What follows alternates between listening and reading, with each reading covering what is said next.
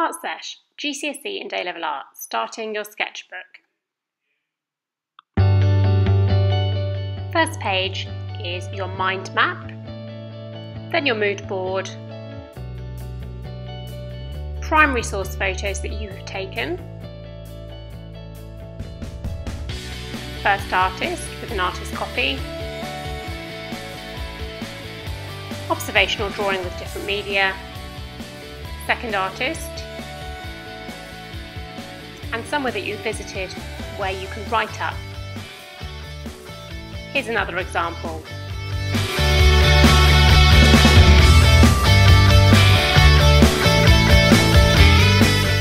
So here's your checklist: mind map, mood board, primary source photos, high quality observational drawings, first artist analysis and copy, first artist response, second artist analysis and copy, second artist response, and then a write-up somewhere of influence, a gallery, museum, for example, the Folkestone Triennial.